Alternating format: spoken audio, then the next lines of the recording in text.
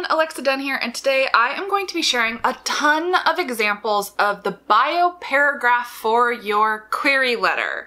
I got a ton of queries about the bio for your query. There's a misconception that if you don't have a ton of writing credits and a super impressive bio that you have no shot in the query trenches, and that's just not true. Queries are really all about your book. Yes, the agent does want to know something about you, but your bio is gravy on top of a great book pitch. Your bio can be short and simple, just a little bit about who you are, maybe a little bit of color to give context to why you wrote this book, or if you do have writing credits or credentials, of course, you would include them. I collected a ton of different examples that I am going to read to you and put on this screen, and they fall into four major categories, or I put them into four major categories. I have bios that are simple, sweet, and to the point. I have those that I call kind of book adjacent or have personal color in them that relate to the project that they're querying. I have bios that work in pitch contest information, so you can see examples of that. And lastly, I have what I call attainable credit bios. These are authors who had things in their bios that are all things that you too can do, work toward, join, etc. to get writing related things into your bio. You should never sell yourself short that you have nothing to say in your bio. That's usually not true, and I hope that these examples will give you a lot of different ideas of how you can approach your query bio. I'm going to start with the simple, basic, straightforward bios. The first one is my friend Heather Kaczynski. Her agent is Kristin Nelson, and her debut was Dare Mighty Things, and this is the short and sweet bio that she used. I work in a library on Redstone Arsenal, home of Marshall Space Flight Center and birthplace of the technology that took men to the moon. This could also go under the book adjacent color that we're going to do, but I put it under short and simple because that is really straightforward. It's just a good example where you just say where you work, maybe it's tied to the book, and you don't need to say anything else. Next is Erica Cruz, writing under the pen name L. Cruz. Her agent is Naomi Davis, and this is the bio she used in her query for her adult romance. I hold a degree in English from UC Irvine. When I'm not writing, I work as a nurse practitioner for the elderly. That's a great example of the when I'm not writing bio query line. I've used that one in my author bio. It's a great way to be like, well, I'm a writer, but I also do this. Next is Mary Kate Pagano, and her agent is Karen Wiseman. When I'm not working as a social media director or pondering the angst of the fictional people in my stories, I can be found reading up a storm, baking galettes while listening to French music, and spending time with my own friends and family, whom I could never leave behind for anything. This is my first novel. I pronounced angst the way y'all want me to on purpose. You're welcome. No idea if I pronounced galettes right, but that one has a bit of her job, a little bit of personal color for her hobbies, and the line about whom I could never leave behind for anything, that I believe is a reference to the book that she was querying. You don't actually have to say this is my first novel, but it is something you can throw onto the end of a bio if you're kind of hurting for things to say. Usually it's assumed that it's your first novel in the sense that it's your debut novel, not the first one you've ever written. Next is Jessica Lewis, and her agent is Holly Root. Her debut is Bad Witch Burning. I'm an author in Alabama, and so far no revenants are stalking me. I have a BA in English Literature with a minor in creative writing. I was an editorial intern with company name for a year. Now, of course, this one has some credits in it, but it's still a really good example of short and sweet. First of all, she calls herself an author. Thumbs up to that. We're all authors. Where she lives, the revenant stalking her, that's a cute little reference to the book that she's querying. She mentions her degrees and that she has a little bit of publishing adjacent experience. Short and sweet. Next is Ebony Lynn Mudd. This is a picture book author, and her agent is Lori Steele. I'm a member of SCBWI. During these uncertain times, I've been hosting stay-at-home story times and kid-friendly discussions that focus on inclusion, kindness, and diversity.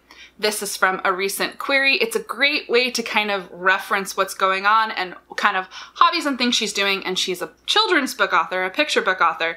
So it's that relevant little detail about stay-at-home story times. Also, pay attention to SCBWI. We're going to talk about that in the Attainable credentials section. As I mentioned, a ton of these bios could go in multiple sections.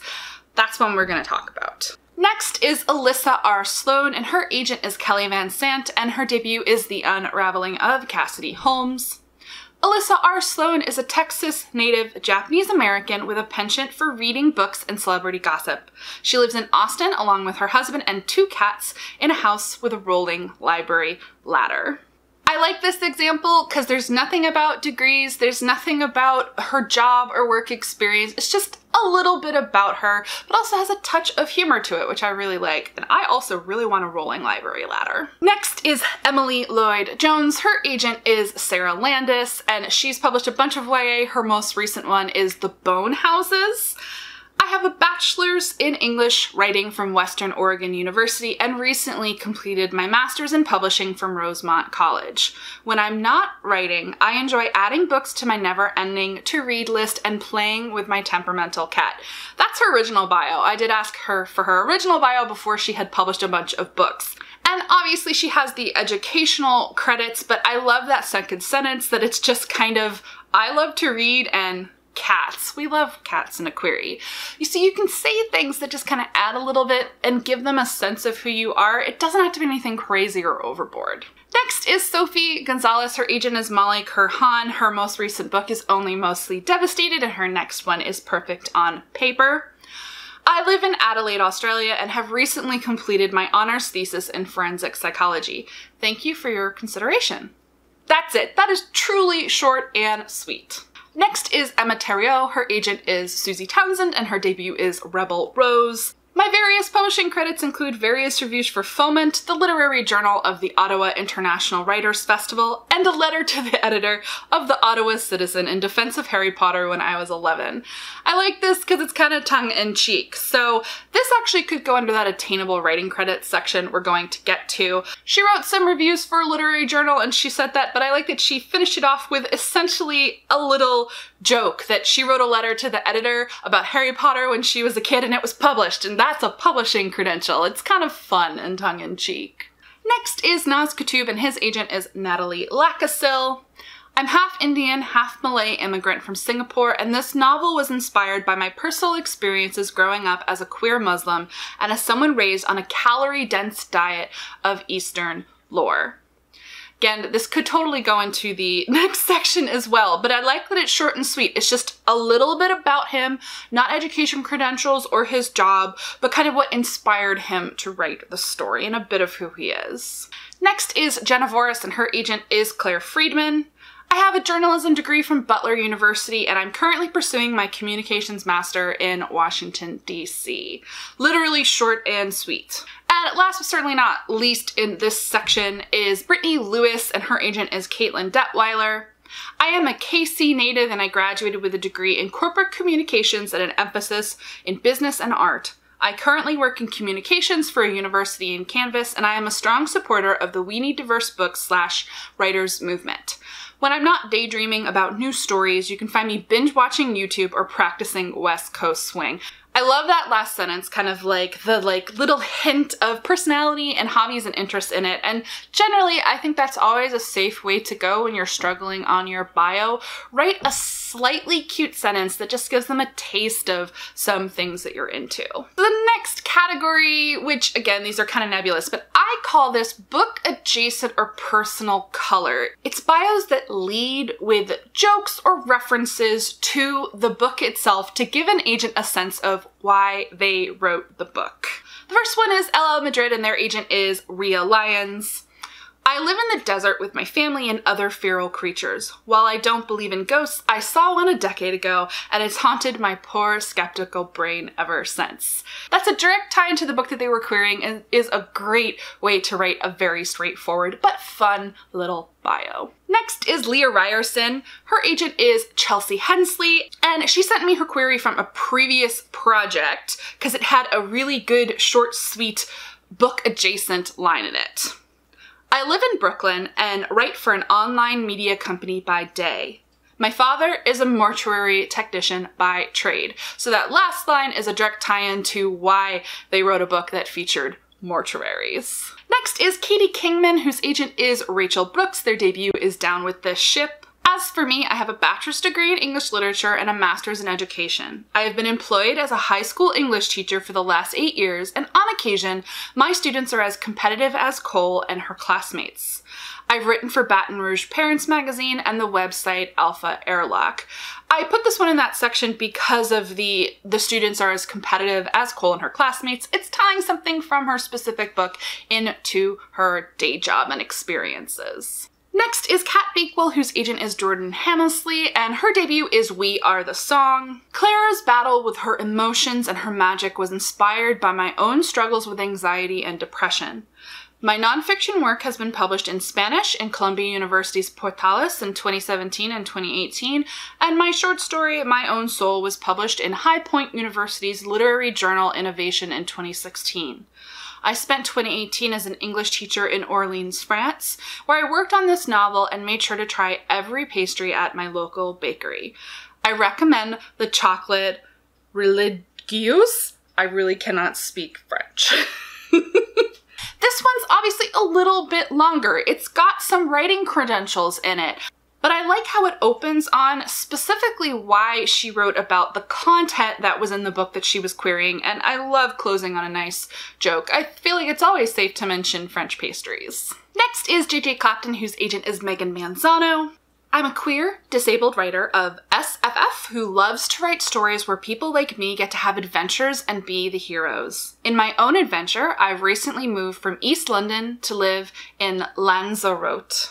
This is another great way to frame an own voices narrative, to explain why you've written a story without necessarily being I am own voices. This is what kind of you can do and what agents are looking for in terms of like, why did you write this story? I love a bio like this. So next are just a few examples that I call pitch contest tie-ins. Many people do pitch contests now, like Pit Mad or DV Pit, Pitch Wars, etc. And so I do have a few examples where authors specifically mentioned things from pitch contests in their query bio. I don't use these to overwhelm you. Of course, if you haven't participated in a pitch contest and had interest from editors, you're not going to be able to put something like this in your bio. But I wanted to have these examples because for some people, this could be really, really useful. So the first one is JL, whose agent is Natalie Lacassil, and her debut is Wings of Ebony. I have a bachelor's degree in journalism from the University of Texas, Austin, and have worked as a creative writing teacher. For full transparency, I participated in DV Pit, and she included a link to the pitch. And a handful of editors, 20 or so, have reached out to see pages once I've acquired representation. Thanks again for reading. Next is Lyndall Clipstone. Her agent is Jill Grinberg. Her debut is Lake's Edge. I grew up running wild in my own secret garden in the Barossa Ranges in South Australia. I have a B Arts Hons in creative writing from the University of Adelaide and spent many years as a youth librarian fostering my love of stories. At the Lake's Edge was chosen for R4 of Author Mentor Match, where I worked with an experienced mentor in revisions. Editors from HarperCollins Children's, Flux, Razorbill, Athenaeum, Page Street Kids, Wednesday, and St. Martin's Press expressed interest in my work in September 2018 Pit Mad. And lastly, Carolyn Tara O'Neill. Her agent is Andrea Zumberg, and her debut is Daughters of a Dead Empire. I was inspired to write this story in part through my full-time work teaching NYC teenagers how to become politically engaged and seeing firsthand the power and compassion of young people fighting for change.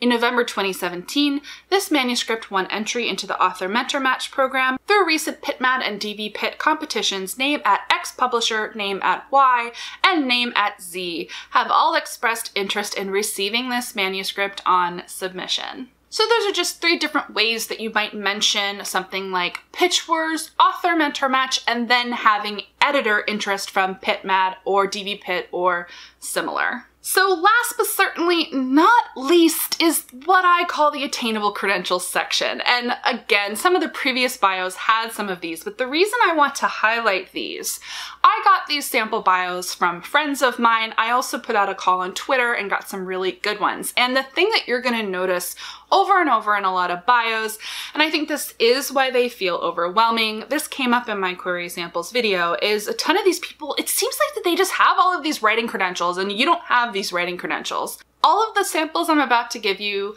include things that you can go out and do. They're organizations you can join. They're communities you can become involved in.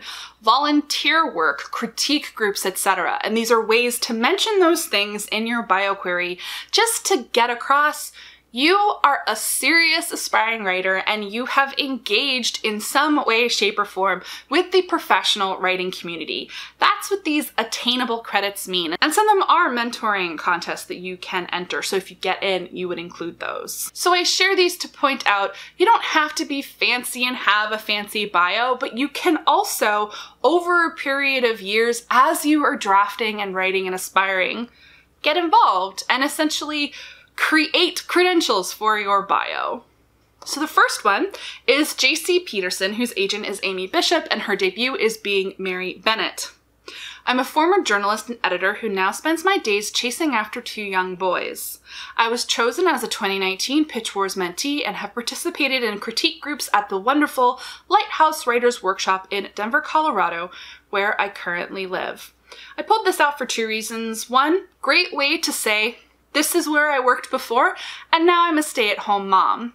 There were a couple samples actually that had stay-at-home mom stuff in them, and I know that that's a frequent question that comes up.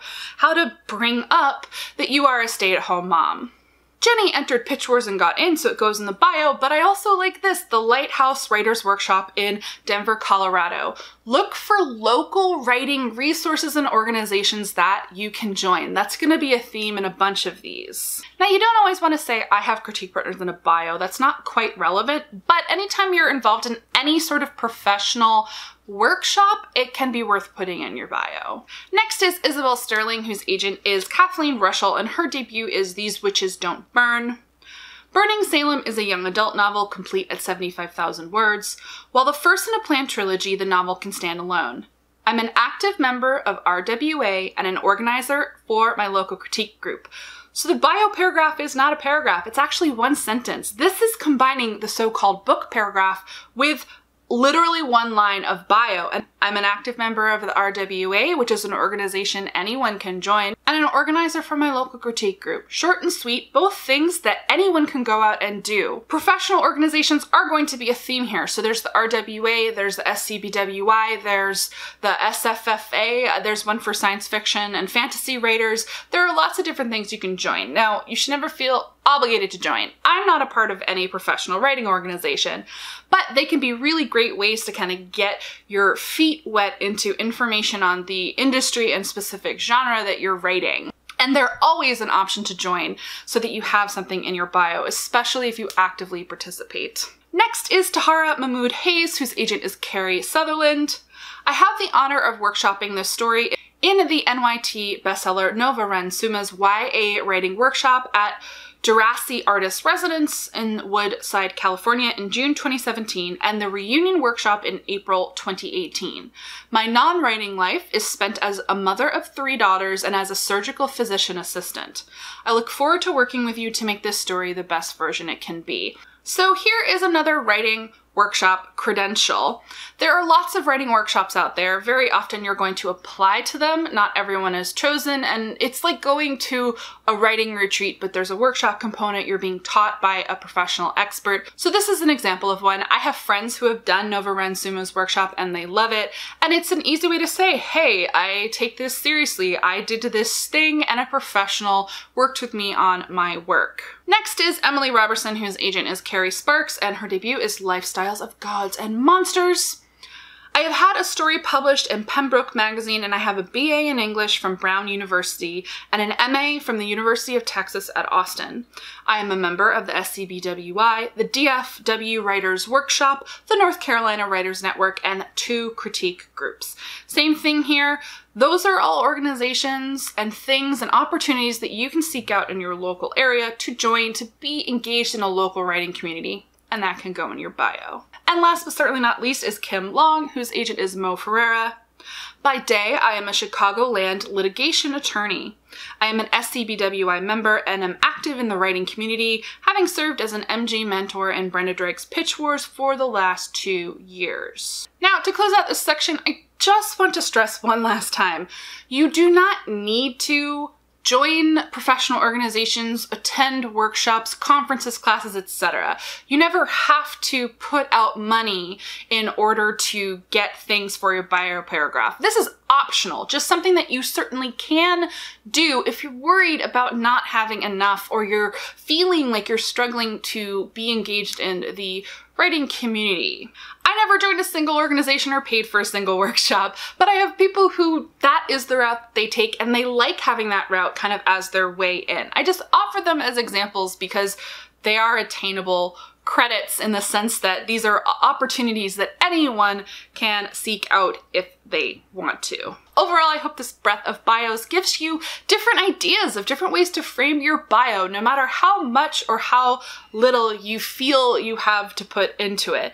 It can be as simple as, I live here and here's some of my hobbies, or it can be different ways of mentioning writing credits you might have, organizations you might have joined. It can be in-jokes or references to the book that you're querying, why you wrote the book. There's no one right way to write a bio, and you shouldn't stress out too much. Bios ultimately, in a good query, should be no more than 10% of your query anyway. Most of your query is about the book, and you hook them with the book, not about who you are. When they get to the bio paragraph, as I mentioned, it's gravy. They're already like, this sounds like a cool book. I wonder who wrote it? And then you just give them a few short, sweet lines to give context to who you are. Whether you're a stay-at-home mom in Austin or a cat mom, or you've had some short stories published, you're part of the SCBWI, whatever it is. I hope this has helped, but as always, let me know down below in the comments questions that you have about the query bio. There's no tried and true formula, and every bio is going to be a little different depending on who you are as an individual. Don't overthink it. It doesn't have to be that complicated. Give this video a thumbs up if you like it. I will make more practical example-based videos about querying and the like. And if you're not already subscribed to the channel, go ahead and do that. I post new videos 2 to 3 times a week. As always, guys, thank you so much for watching, and happy writing.